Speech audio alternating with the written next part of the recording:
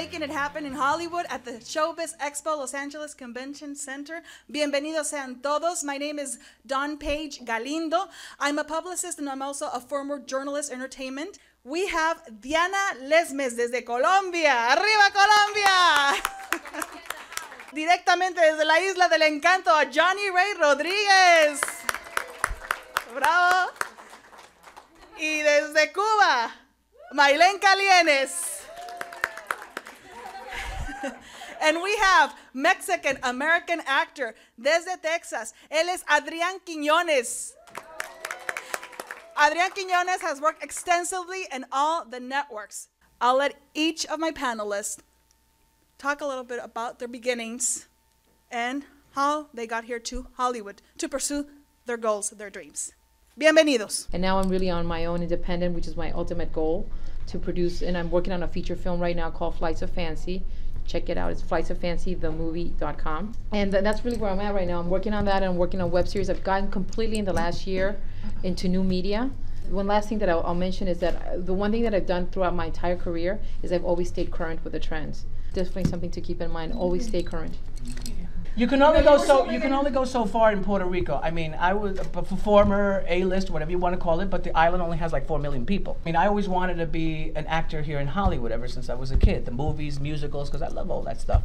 I could have gone to Mexico. I could have gone to Spain, where most of my friends do go because of the language barrier. But I speak English. I'm fluent, you know. I understand the culture. I understand the people here. Okay, so I got all this background. I did this, I did that, I did this, knock on doors, and then they don't give a shit here. They don't care. You have to find your own niche. You have to start from the beginning all over again. So knocking on doors and waiting for, you know, the agent to call you for a casting, for an audition, for something, it's tedious, it's tiring, and you say, okay, enough is enough. And a lot of casting directors do tell you, do your own thing.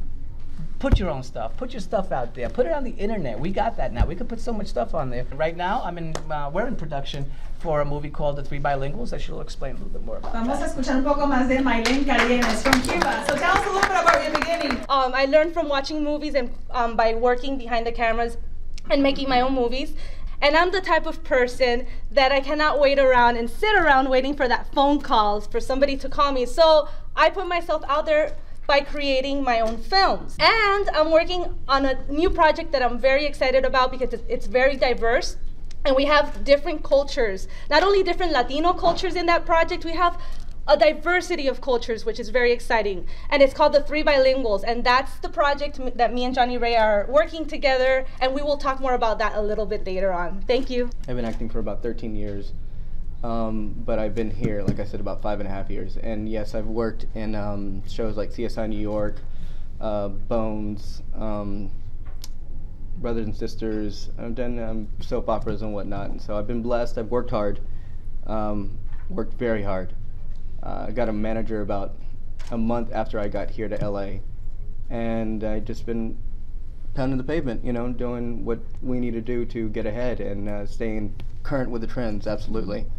Can you share a challenge that you overcame at work, maybe at a company or with the production you were currently working on, and just a challenge or an anecdote, a positive anecdote, whatever you want to share that has given you kind of the inspiration to keep going? I think actually the greatest challenge that I've had is that in the last 5 years I've been on my own completely.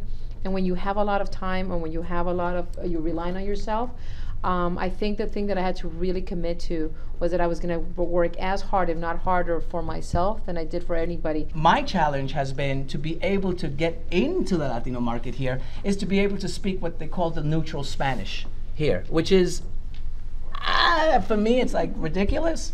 Because not everyone speaks the same way, because even in the Mexican population, people speak differently in that. So when they try to convince me to speak that neutral Spanish, it's just speaking a little slower and speaking with a little Mexican twinge to it.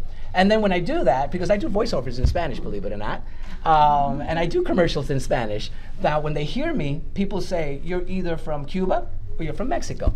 So I think I've been able to, you know, handle that situation. Now it's difficult because me, as being a Puerto Rican, I'm so proud to be Puerto Rican. I says, wait a minute, now I'm speaking like a Mexican. in Los Angeles. When I go back to Puerto Rico, all my friends make fun of me because I'm speaking like a Mexican to them. Even though when I open my mouth here, everyone knows that I'm speaking Spanish from Puerto Rico.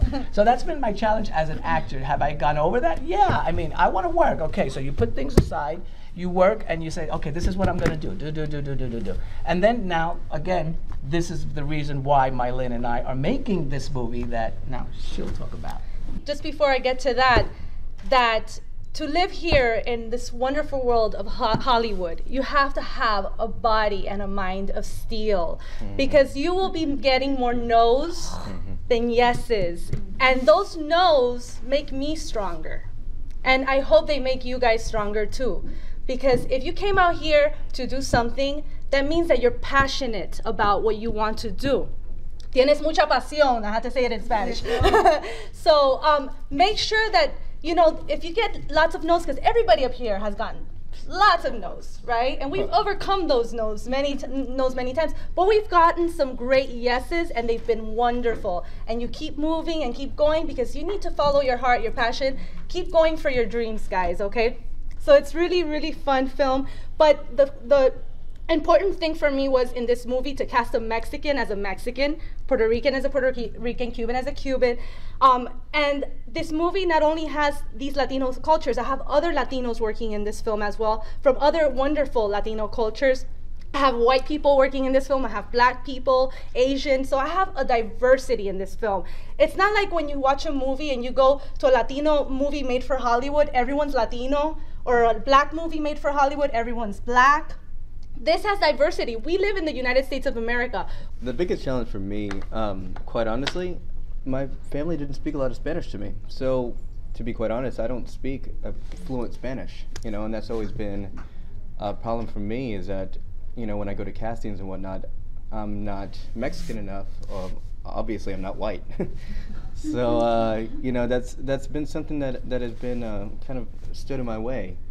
And I just have to forge ahead. And even for people who have thick accents, you know, and to get all those no's, no. But to still, like I said, forge ahead. Okay, ready, go.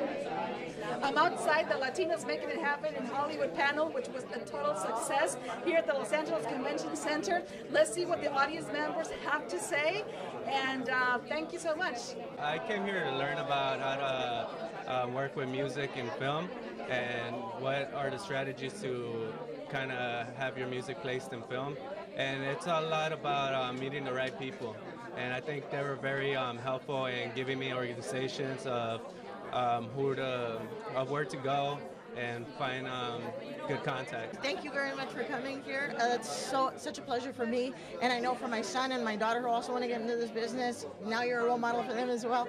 Thank you so much for coming, and I'd like to see this grow even more and see more Latinos in the business come every year. How was this experience? Did you enjoy this panel? Oh, it was absolutely wonderful. Thank you so much, Don, because I think that you opened up a new world, a new thing for like the Latino community here tonight. But not only Latinos, we didn't only have Latinos here visiting us. We had people from different cultures that I think learned a little bit about everything, because really we all go through the same thing here in Hollywood. Latino